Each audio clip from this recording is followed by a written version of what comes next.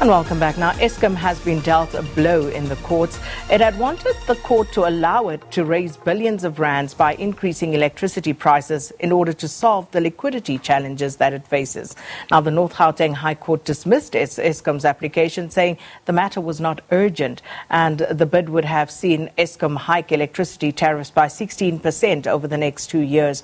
Now, the merits of the 69 billion rand cash injection allocation by Treasury to Eskom for the next 3 years in the budget will still be heard as Part B of the review process. Meanwhile, the Federation of Unions of South Africa, FEDUSA, wants Eskom to be placed under business rescue. So to help us unpack and, perhaps get greater clarity on what exactly is at play here, we're joined by geologist and energy expert Clyde Mallinson. Thanks for coming through, Clyde. Pleasure.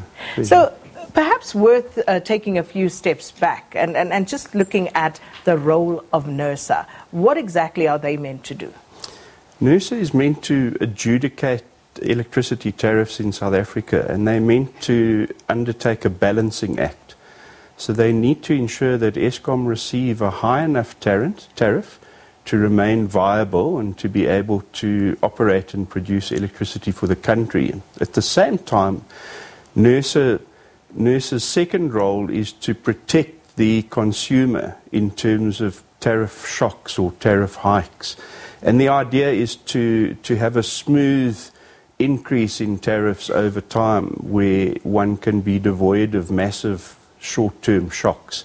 So that's really the role. It's a balancing act between a high enough tariff to allow Eskom to be viable and to make a small annual profit, which can be reused for capital expansion at the same time as protecting the consumer from paying too high a tariff in essentially what's a monopoly. Eskom essentially has a monopoly. And in a monopoly, if it was just allowed to set its own tariffs, it's regulated basically because of that. So coming to the court processes that have subsequently ensued, why was it necessary to get to that point? Why was it necessary for Eskom to bring an application for this matter to be heard urgently?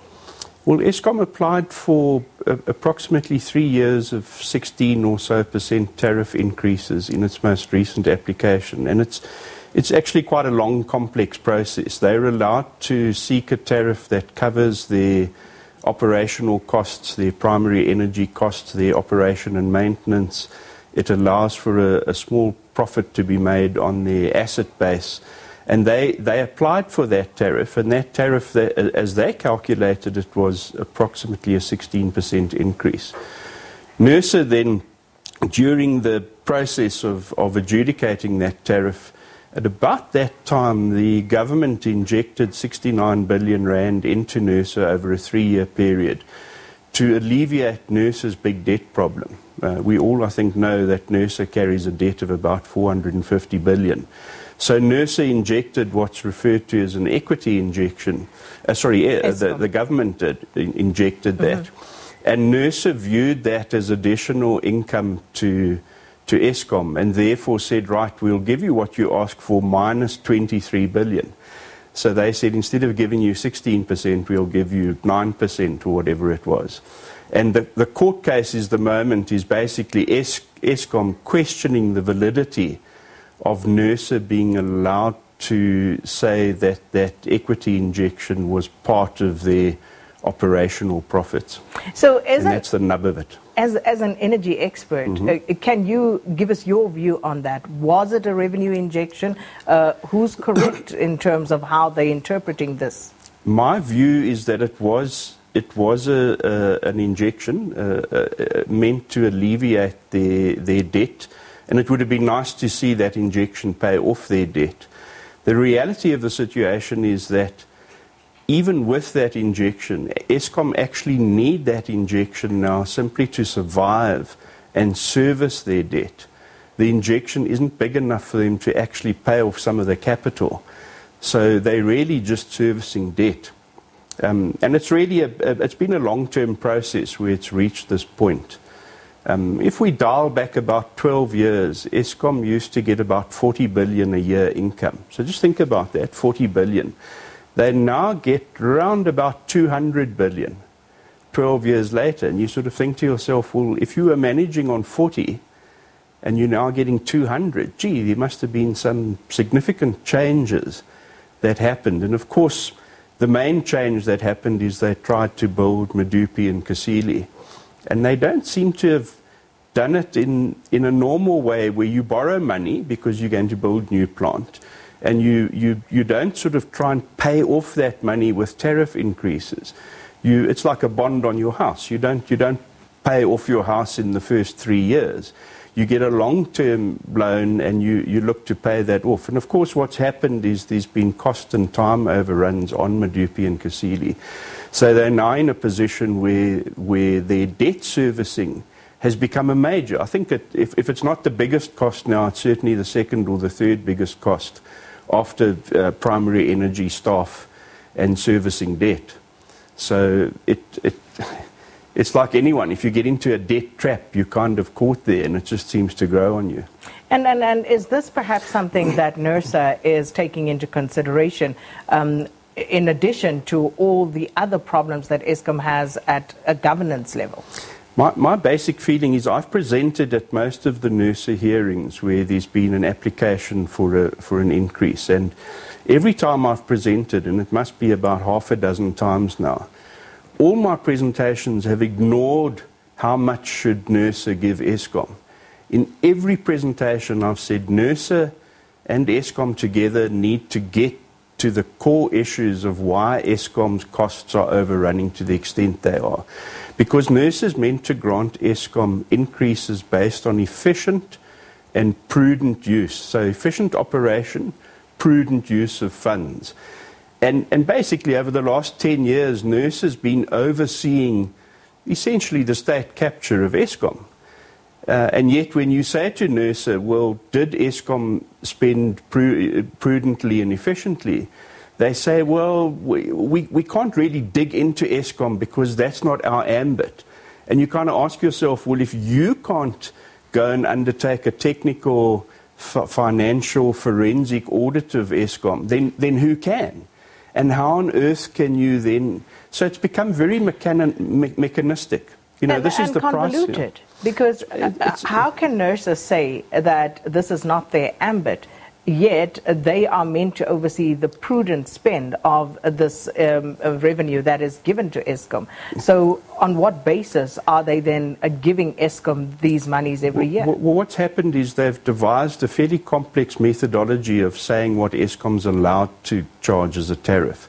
So these big formulas, you take this, you take how many assets Eskom have, you add on the cost of coal, and you look at it and you do a sort of sum and you come up with a tariff. Eskom then says, well, that tariff, they actually estimate how much they're going to sell. So then they divide that tariff by how much they're going to sell. They divide the amount they want in a year by what they're going to sell, and they come up with a tariff. Now, they've always been, the last couple of years or the last 10 years, they've over-predicted how much they're going to sell. So then they undersell and said that the tariff is too low because we thought we were going to get 200 billion. We divide by what we're going to sell. We come up with a tariff. If we then sell less than we thought we were, we're short. And so there's a whole lot of mechanisms in place that allow them to claw back what they didn't earn because they overestimated their sales. And of course, as the tariff climbs, their sales drop because people simply can't afford it. So it's the thing called the death spiral, the utility death spiral. Is this a real, sparring between Eskom and Nersa, or is this just grandstanding? No, I don't think it's grand. I think it's sparring, but I think it's sparring where the people who are sparring haven't learnt all the rules or looked at all the solutions. You know, maybe they need to go from boxing to cage fighting. I'm not sure where they're allowed to kick as well. But at the moment, it's an endless, I call it the annual tango. Eskom sort of pushes for a 16% with Nersa backpedaling, and then Nersa pushes back in the other direction, if you can envisage a tango. And they eventually settle on a price, and it's all documented and correct, but they're focusing on the wrong thing. They're focusing on that tariff. And I've said over and over again, lower tariff, bigger bailout, higher tariff, smaller bailout, until we sort out the whole electricity supply industry. We need to actually make major changes to the industry to sort it out. But is that going to happen? It will happen. In the foreseeable future? It will happen. In the same way, I hate to say this, but the end of apartheid came about because of economic pressure. There wasn't a whole bunch of people in power who woke up one morning and said, I'm tired of being in power, let's. It was basically economic pressure. And Eskom, the Eskom situation is mirroring that position, where there's a financial paying off your debt with your credit card, paying off your credit card with a new credit card, and eventually when we get to that economic wall, things will have to change. But along the line, the alternatives have become less expensive than Eskom now. So when alternatives first came onto the scene, Eskom didn't regard them as a major threat. It's a small little amount, they're so expensive, they'll never be a threat to us. Now they're cheaper than what Eskom can produce. And suddenly you say, gee, that thing we thought would never become a threat is now a major threat. So Eskom are, I don't know, they're like a caged animal up against the wall fighting for their survival. And we conflate too often the survival of Eskom versus the survival of the South African economy. And But if we look at Eskom and basically how Eskom has funded its operations over the years, you know, you look at cost plus mines, for example, you look at the IPPs and the funding that goes into that. Is that still logical in 2020? Well, you know, cost plus mines are something that people, I'm not sure they fully understand it, and it's difficult to believe this, but Eskom used to be able to borrow money more cheaply than mining companies because of its high credit rating. It was so esteemed, it could borrow money. So the deal it did is it said, we don't know how to mine coal, but we'll capitalize a coal mine because we can borrow money cheaper than Anglo-American or BHP or South 32. Therefore, we will capitalize it. We will then hand it over to one of these mining companies. We'll ask them to mine it, and they will charge us whatever it costs them to mine plus a reasonable margin. And then, of course, those mines have run their course. They were designed for perhaps 40 years. They're feeding a particular power station for 40 years. And then they ran out of mine, and they said, well, we need to recapitalize. We need to sink a new shaft or strip a new area and mine, and they went to Eskom and said, please give us the capital, because that's how it works. And that's when, I think it was Malefi who said, we want to buy bread, we don't want to own the bakery. You might remember that statement. And he was missing the point there. And the problem is, in that interim period, the creditworthiness of Eskom had dropped. So the model of Eskom still paying the capital on a cost-plus mine had kind of disappeared. And this is my point. Yes. In 2020, given how the objective realities have shifted, you know, shouldn't everything be under review at this point? Certainly. What really happened then is the mine said, okay, if we have to capitalize the expansion, we're going to probably charge you 3 times as much for the coal, because that's how it works. If you buy a car, you pay 2/3 of your money is the finance, not the petrol and the tires and the insurance. So if you capitalize a new coal mine, 2/3 of the cost of running that coal mine is paying off the money you borrowed to capitalize it. And that's why it seemed unreasonable when the big mining companies came along and said, well, we were charging you 100 Rand a ton. We now have to charge you 300 Rand a ton, but we'll put in the capital. That was the difference.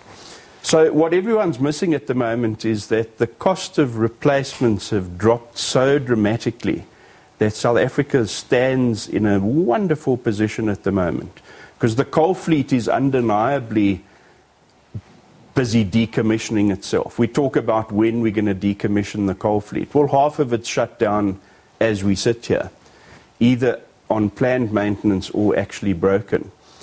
The replacement fleet will actually cost us a lot less than trying to go get new coal mines opened. And that's really the message of hope. And also we're going to need about 3 to 4 times the amount of electricity we currently use in the very near future, because everything's going to go electrical. Cars, buses, trains, in industry. So we actually need, and I hate to say it like this, we need 4 Escoms, not one. And at the moment there seems to be a fight over the single Eskom.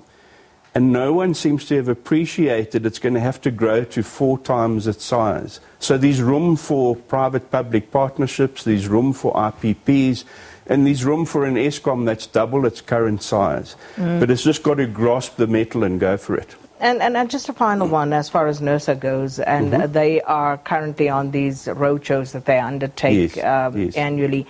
But where does that leave the consumer? Does the consumer really have a say in terms of how these price determinations actually pan out in the end? Because of the, I suppose it's really the cost overruns of Medupi and Kusile. If that had worked, we'd probably be paying about 20 to 30% less for electricity than we're now paying. And so the consumer, to say the least, is confused. I don't know if you realize, for every hour of every stage of load shedding we have, it costs us about 100 million rand. So as we're sitting here talking, if you have a 3-hour show in the morning and we've got stage 1 load shedding, that's 300 million rand to the economy. So we need to do something urgently to, first of all, fix the current state of load shedding, and then secondly, build out towards a future renewable fleet that will service those needs that I mentioned. Well, we're going to have to leave it there. Thank you so much, geologist and energy expert Clyde Mallinson, unpacking certain issues relating to the stalemate between Eskom and Nersa that saw Eskom taking the national regulator to court. And, of course, they will be back in court in not too long from now. We're going to take a break and